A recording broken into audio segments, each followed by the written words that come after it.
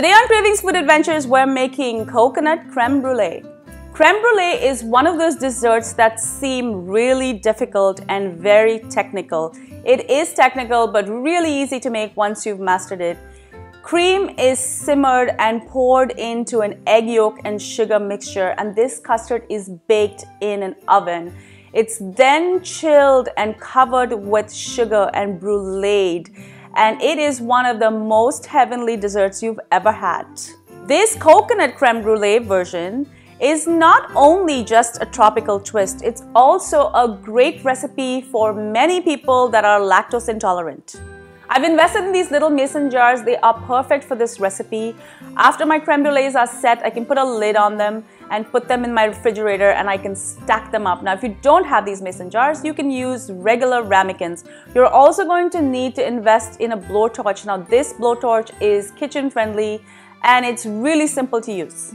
Let's start by making the custard. I've got 4 gorgeous egg yolks, and to that I'm going to add a whole egg. Now this is just going to give an additional silkiness to the custard. I'm going to add half a cup of sugar and I'm going to whisk it together. When I was developing this recipe, I was looking for the perfect consistency of coconut milk, but what I found was coconut cream that is rich and delicious, and it's a perfect substitute for regular cream. Now I'm going to measure out 2 cups of this cream and I'm going to add it to a saucepan and I'm going to bring it to a simmer. Once my cream has come to a simmer, you're going to see tiny little bubbles just on the surface of the cream, and this means it's ready to be gently added to the egg and sugar mixture. This process is called tempering. You have to add it just a little bit at the time and keep whisking as you go. If you add all of the hot cream too quickly, your eggs will curdle, and you certainly don't want that. I've been very patient and I've added all of my cream in slow intervals to my egg and sugar mixture, and now I'm going to strain it. This just ensures that you don't get any little bits of egg or shell when you're eating your brulee.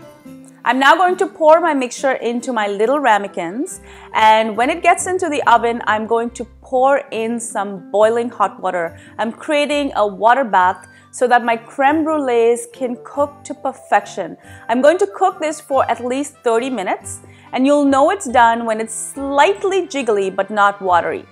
I'm going to take these out of my oven and I'm going to cool them.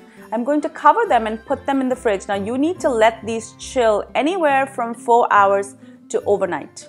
Once you're ready to serve this dessert to your guests, all you need to do is add about a teaspoon of sugar to the top, and using your brûlée torch, you can go around and make sure that that sugar is nice and caramelized. And when you bite into it, you should hear that crack and then that beautiful, delicious cold cream underneath. It really is heaven.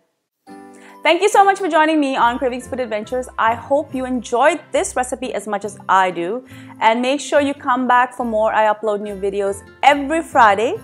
And this video is part of a very special holiday edition, the 12 Days of Christmas, where I have 12 recipes to get you through the holiday season.